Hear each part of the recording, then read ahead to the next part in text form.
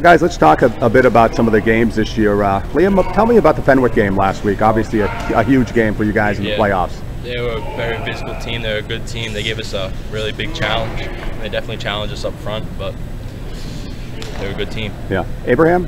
Yeah, like he said, there was a good team. It was physical, but you know, we just came in, played strong up front, just ran the ball. As you can see, all we did was basically we only passed the ball one time, and go into the game. Coach's plan was just pound them up front, and I wanted thank the linemen because they did really good. Yeah. And that's what we did, just pound the ball.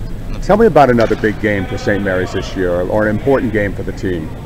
What, coming up or that you guys have played this year? I mean, I would say the Bellingham game, our very first game that we lost. That game, it really helped us play together as a team. You know how to stay together when we're losing, and I deep down I'm really happy that we lost that game because we've learned a lot from that game, and it's helped us keep playing come hard every week, and you know. Liam, how about yourself? That game definitely woke us up. Going into that game, we thought we were going to blow this team out, but they definitely just came in and walked all over us. They wanted it more than us that day and woke us up for a better season. Definitely getting us here at this point. All right, if you were looking at some of your teammates, who might you single out as either an individual or a group of players that have had a great year for you guys? I'd have to say a couple.